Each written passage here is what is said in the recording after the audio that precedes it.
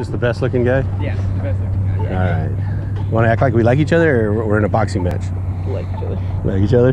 All right.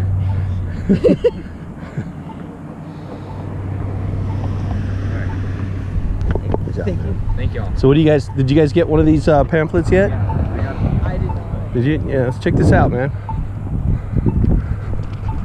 Yeah, perfect. Thanks. Here you go. Did you get one of these? No, I didn't get one of those. I got a smaller cool. one. So what are the kids saying in there? Are they talking about it at all? They thought y'all left. Yeah. Everyone's like, oh, they're going to Frisco High School now.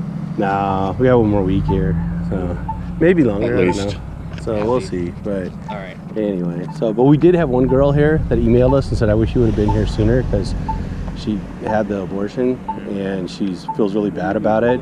But one of the things that hurts her the most about it is she said that her mom took her, and her mom doesn't care. Like, it didn't hurt her mom at all. So we kind of expect our parents to do what's right, even if we don't, right? Yeah. So it was kind of like a double whammy for her, you know.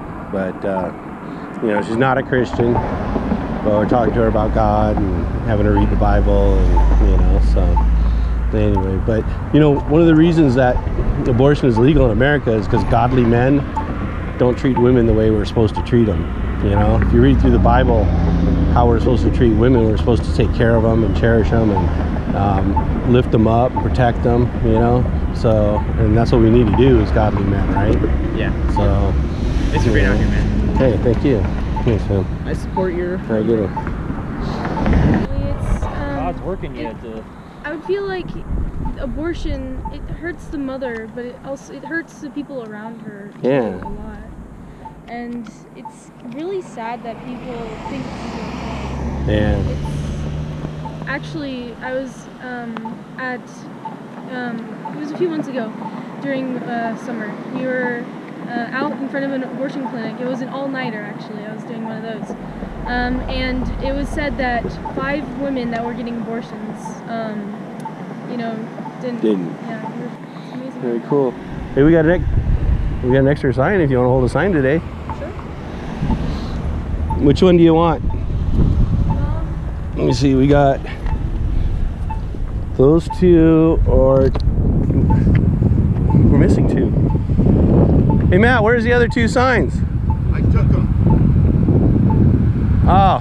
So, You want to hold one of these, or are they too graphic? This is created in the image of God. I can hold them. Okay, cool. Here.